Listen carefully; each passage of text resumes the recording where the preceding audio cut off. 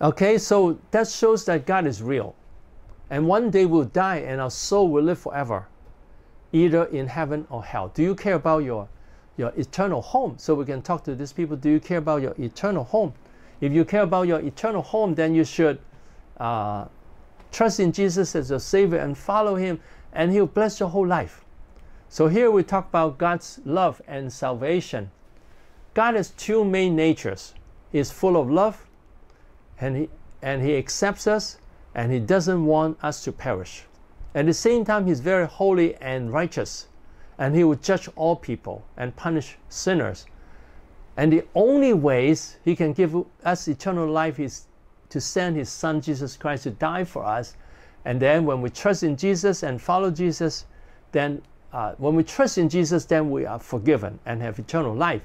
And then when we trust in Jesus, when we have the real faith, then the Holy Spirit will live in us, and then will transform our life, and then we'll obey Him. So who will be saved? People who trust in Jesus. But people who trust in Jesus will also be changed. Their life will be changed, and they will bear fruit to show that they are really born again. So that shows that God is real. God will, when we trust in Jesus as our Savior, then we'll have eternal life. He has two main natures. And He loves us very much, no matter how sinful or how weak we are. When we trust in Jesus and say, Lord, I need you, please forgive me, and then God will for sure forgive us. And we have all kinds of sins. Depression is sin, because depression is, having no faith. Whatever is not our faith is sin, and anger and divorce, adultery, marriage problem, or despise of people, or love of money, and or bad word, bad language, and also pride and gossip and laziness and lust. All these are sins, whether in our thought or in our words or in our action. And the wages of sin is death. For all have sinned and fall short of the glory of God. Romans 3:23. And then Jeremiah 17:9. The heart is deceitful above all things and desperately wicked. So everyone is wicked and deceitful. And Romans 6:23. And the wages of sin is death. So if we don't have forgiveness, then we'll have eternal death. And then, but the gift of God is eternal life in Christ Jesus. So if we trust in Jesus, we will have eternal life. And 2 Corinthians 5:21, for He made Him who knew no sin to be sin for us, that we might become the righteousness of God in Him. So there's an exchange. Our sin will go to Jesus. So Him who knew no sin is Jesus. To be sin for us, He will become sin for us. And then we might become the righteousness of God. The righteousness of Christ will be transferred to us, and our sin will be transferred to Him. So that's a great gift. And also Galatians 3:13, Christ has redeemed us from the curse of the law, having become a curse for us. So Jesus became a curse. That is really a great thing He has done for us. So He took all curse, so we don't have to worry about curses. So He has redeemed us from curses. If we trust in Jesus as our Savior and forsake our sins, then there is no more curse. But if a person believes in Jesus but he continues sin, then sin gives the devil a foothold, and the devil can attack him. So there are consequences of sin. When we are forgiven, it doesn't mean we can continue to sin. And then if a person continues sin, Satan will come to steal, kill, and destroy his life. And then he can, be farther and farther away from God. And one day he can lose salvation if he doesn't repent. And then, but when we confess our sins, so we can tell these people, when we confess our sins, He's faithful and just to forgive us our sins and cleanse us from all unrighteousness. So if we confess our sin, and with what attitude? In Psalm 51:17, the sacrifices of God are a broken spirit, a broken and contrite heart. This, O God, you will not despise. So if a person is truly sorry for his sins, a contrite heart is a heart that is sorry for his sin, that God will not despise. And then believing in Jesus is not just believing in the head, it's receiving Him. In John 1:12, but as many as received him, to them he gave the right to become children of God, to those who believe in his name. So when we receive Jesus as our Savior and as our Lord, the Lord of our life, then we'll become children of God. And then there is more joy in heaven over one sinner who repents. So if we repent of our sin, there's joy in heaven. So come to the Lord and ask God to forgive you, and he is very, very happy to forgive you. And this is a short sinner's prayer that we pray with the person to lead the person to repentance and trust in Jesus as his Savior. Thank you, Jesus, for dying for our sins. Dear Heavenly Father, thank you, Jesus, for dying for our sins. Please forgive my sins. I have not sincerely worshiped you and obeyed you. Please give me eternal life. And I'm willing to love you, obey you, and serve you. I praise you and love you, Heavenly Father. I love you and thank you, Jesus. In Jesus' name we pray, amen. So here we have 4 things: to thank Jesus for dying for our sins, and the second is to please ask God to forgive us and to give us eternal life because we have sinned. And then 3, we're willing to love God and obey God and serve you. And then 4, I praise you and thank you, Lord. So if it's very simple prayer, we can just tell people to say, thank you, Jesus, for dying on the cross for me, and please forgive my sins, and then we name our sins. And then please give me eternal life. And then 3, I'm willing to love you, to obey you, to serve you. And then 4, I praise you, Father, I thank you, Father. So we teach people to praise God more. And this is a longer sinner's prayer that listed some of the sins. Dear Heavenly Father, I thank you for sending Jesus to die on the cross for my sins. I'm sorry that I have disobeyed you. I have told lies. I have hurt people's feelings. I have gossiped. I have greed and lust. Please forgive my sins and give me eternal life. I accept you as my God and my Savior. I love you. I adore you and worship you. I want to obey and follow you. In Jesus' name I pray, amen. So this prayer is in a prayer we list out some of the sins. And then we can say to people, would you like me to lay my hands on you and pray for you? The Bible says that you can experience God's work when we lay hand on you. That in Mark 16 verse 18, that they will lay hand on the sick and they will recover.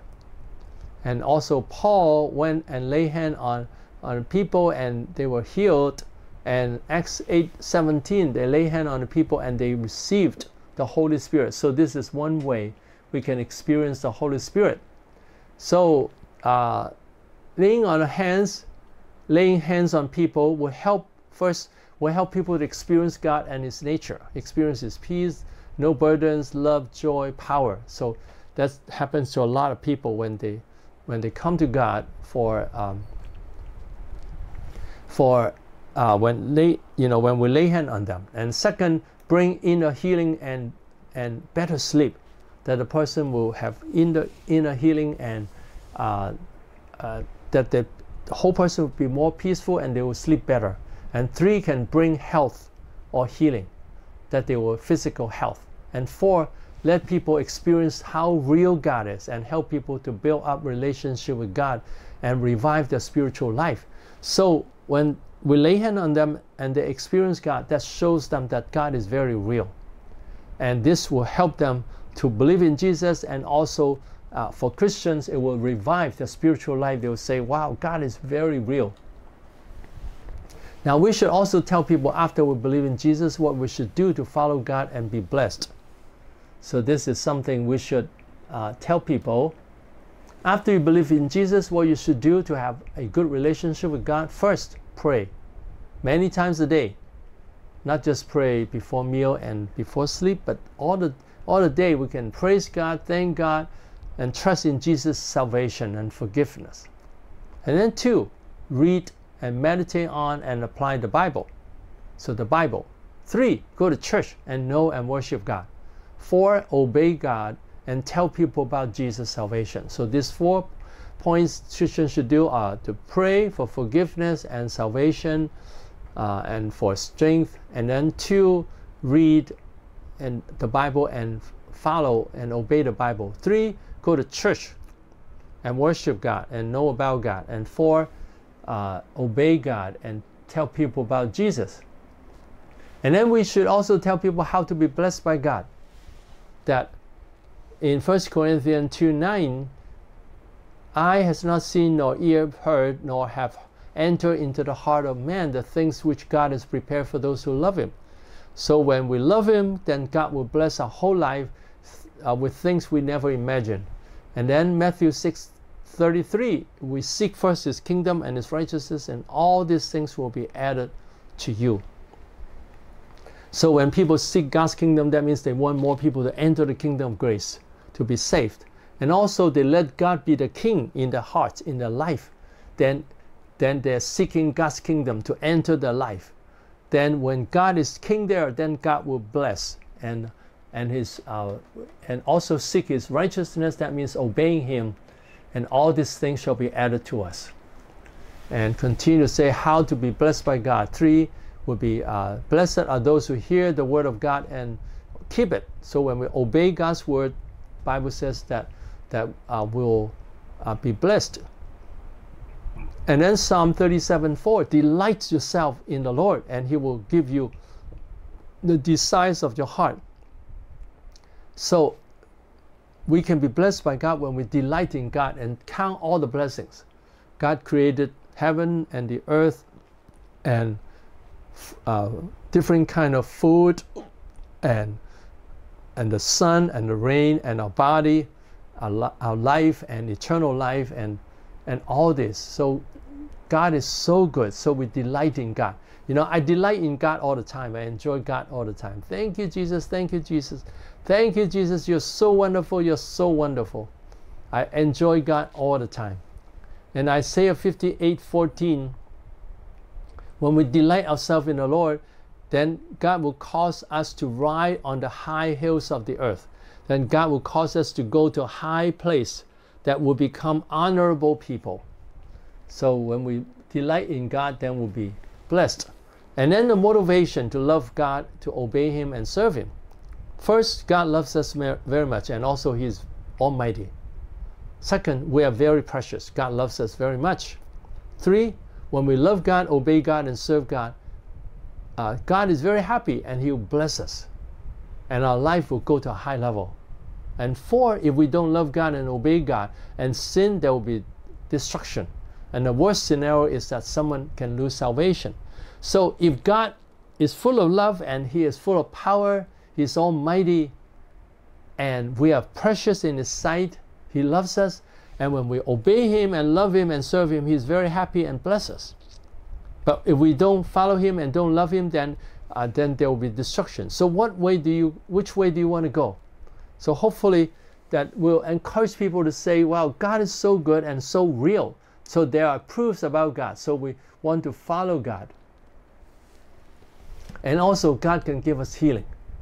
You know, that come to you all, come to me, Jesus said, come to me all you who labor and are heavy laden, and I'll give you rest. And then He can heal the brokenhearted. So we can be healed by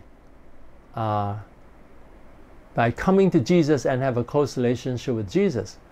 And then the Bible also talks about the necessary fruit of salvation, that when we are saved, we don't just sit there and do nothing.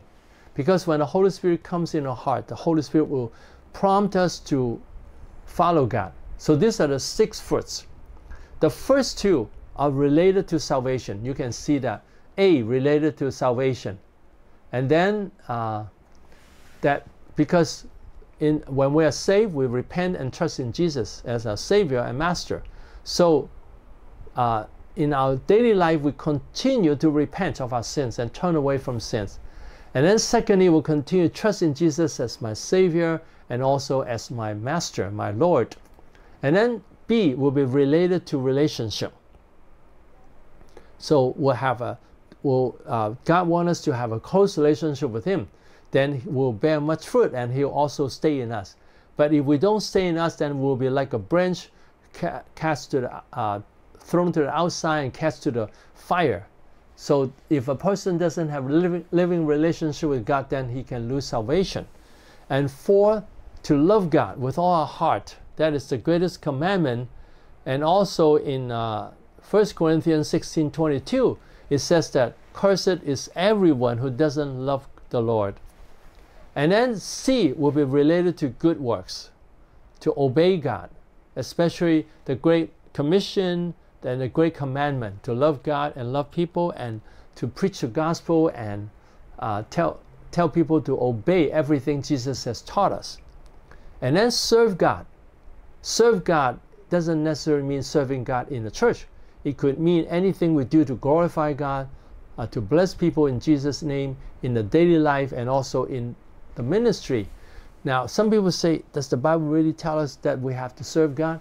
In Matthew 25, the second and third parable is very clear. The second parable is about using the spiritual gift for God. So if we don't use the spiritual gift, then the person is thrown into the outer darkness, that he just buried the spiritual gift. And all the resource we have, they don't use for God. And the third parable is about the sheep and the goats. And then those who don't do good to the brothers, then they'll be thrown into the fire prepared for the devil and his angels. So that means we need to do good to people. And actually it's a good thing because it will make people happy and make us happy, and God will remember and bless us. But for people who don't serve God, who don't do good to the brothers, then they will be cast into the fire prepared for the devil and his angels. So these 6 fruits are necessary according to the Bible to continue to repent of our sins, to trust in Jesus as Savior and our Lord, and then have a close relationship with God, and then to love God and obey God and serve God. But people say, well, this is too hard. But actually, when we come to God and love God, we'll have much strength, and actually we can enjoy it. We can enjoy serving God. When we serve God, we have joy, we have strength, and God will bless us. And God has a wonderful plan in your life, and He can lead you to a high level. He can bless your whole life. Do you want God to bless you? So this is an evangelism method. And you can see the QR code here. If you scan it with your cell phone, you can download the PDF and then use it for evangelism. Or you can just use part of it. So may God help you that you have the motivation to be used by God. Lord, we'll have a short prayer now. Lord Jesus, come and bless us. Give us the motivation to do evangelism. Give us wisdom how to talk to people, that will let them know God is real and God wants to bless us and we can experience His love so our whole life will be blessed. Thank you, Lord Jesus. Praise you, Father.